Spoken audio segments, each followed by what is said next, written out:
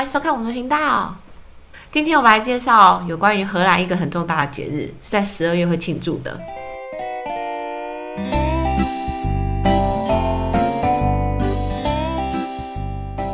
12月我们最常想到的就是圣诞节，对，但在这里不是，在这里的话是庆祝12月5号的 Sinterklaas， 就是圣尼古拉斯的节日。那这个节日重要到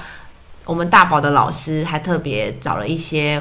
外来移民的家长，然后召开了一个说明会，然后特别说明这个 Sinterklaas 这个节日是怎么一回事。那 Sinterklaas 是一个老先生，然后他的外表服装穿着像是有点像教皇吧，教皇的帽子，教皇的衣服，红色的那种衣服，然后一个金色的权杖，长得高大壮硕的那种感觉，是受金石类的哦，那就不是胖胖的那个样子。然后他都是骑着白马的，不像我们说12月25号那个圣诞老人那样比较胖胖的，然后坐雪橇，对，没有驯鹿这样子。他是从11月中旬，然后从西班牙到荷兰，大概为期5天左右的旅程。那这个旅程他还把它拍成有点像新闻报道的影集，但他就是在新闻台播出，大概10分钟的段落，对，是报告一下最新的状况，到哪里啊，遇到什么困难啊等等的。有些学校像大宝学校，就是每天都会让他们看一下。听说每年都蛮不顺利的，一定会遭遇一些困难，然后小朋友就会跟着紧张，万一圣诞卡斯没有办法准时抵达，没有办法发礼物怎么办？今年是在11月18这一天抵达荷兰，那在荷兰的大小的地方都会有 Sinterklaas 的见面会。我觉得那个疯狂的程度有点像是大明星抵达一个地方，然后粉丝就是所有的小朋友们，然后就会很期待看到 Sinterklaas 来，然后很想要跟他握到手。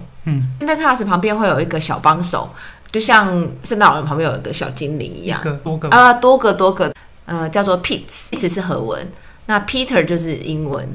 那过往的话会叫做黑彼得，黑皮肤的形象。因为近几年就是种族的问题，所以他们就把这个黑这个字拿掉了，就叫 piet 而已。他们现在的形象就会是脸，还是过往好像是贴得很黑，但是现在就是有点像是灰灰的，因为他们是把它讲成是说他们从烟囱下来，所以脸就沾成灰灰的。他们就戴着圆顶的帽子，穿着我觉得是蛮中古世纪的服装，也蛮鲜艳。种族的话题好像每年只要到这个节日都会被拿出来再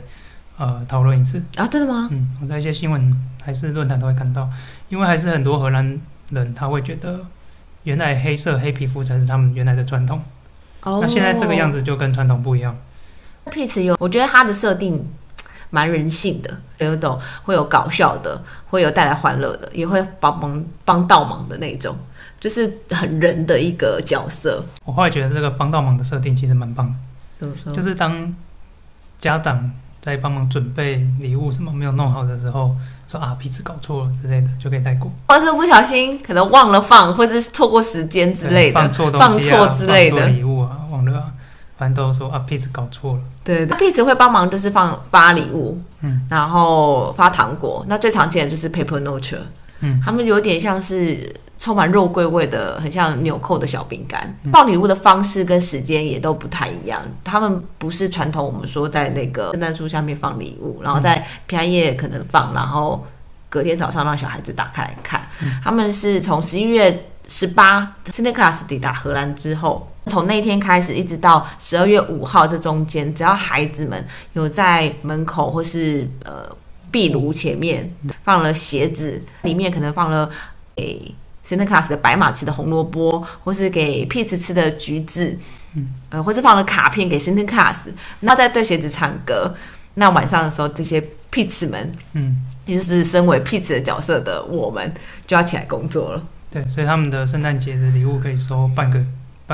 月左右，3个礼拜吧。对对对，比较常见的做法可能周末，我说好，你礼拜6可以放，这样晚上的时候爸妈也比较晚睡，可以放礼物。最后一次是12月5号的傍晚，放的方式就是你要制造一个 Sinterklaas 真的路过你家，或是很快速的把礼物放了以后，然后赶快就溜走的那个情况。我们有些朋友他会请邻居帮忙按电铃。他们最大的礼物是在12月5号的下午给的。对，因为12月5号毕竟有可能是平日晚上，那你隔天还可能要上学，所以他们有时候会提前那个日子的前一个周末。所以从11月中一直到12月5号，各地都有很多 piet 啊、圣诞 class 的活动。对，包含大宝他们学校也有 piet 来访。有一天我送他去学校的时候，发现，怎么1、2年级的小朋友全部都在走廊上，然后发现，教室的门被锁起来了。然后老师又说，piet 来过了，他们 piet 不小心把门给反锁了。对，然后后来大宝回来说，他们进教室以后，发现大家都被弄得乱七八糟。在荷兰，对于这种日子，就是整个都很投入在这上面，而不是就是只办活动的样子，而是连学校都好像把它弄成一个很真的样子。对，它的故事跟设定都蛮完整的。然后我们后续应该会再分享一支影片，我们去参观那个 piet 和圣诞老人城堡。那个活动也蛮好玩的，就等于是 piet 的工作站，整理礼物啦、分配礼物啊，还有 piet 卧室啊等等的。再大一点孩子，他们可能就会怀疑这件事情，然后怎么会有一个人可以晚上发这么多礼物？他要去问学校老师，学校老师说：“我不知道哦，对我来说，我希望他是真的，因为我可以拿到礼物。”就老师可以配合到这样的程度，我觉得蛮可爱的。大孩子的话，他们会用比较特别的交换礼物方式来过这个节日。12月5号一过了以后，真的都没有圣诞 class 的东西，但是他们开始就会布置圣诞树了。那在荷兰，我觉得好像也比较少看到我们熟知的那个圣诞老人的形象。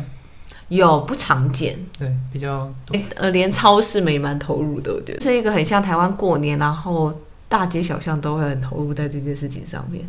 在各大超市也是有让小孩子可能可以回去做一个鞋子，然后或者说他可以请你放自己的鞋子在他们的特定的地方。那一个时间之后，他们就可以去在那鞋子里面会有小礼物。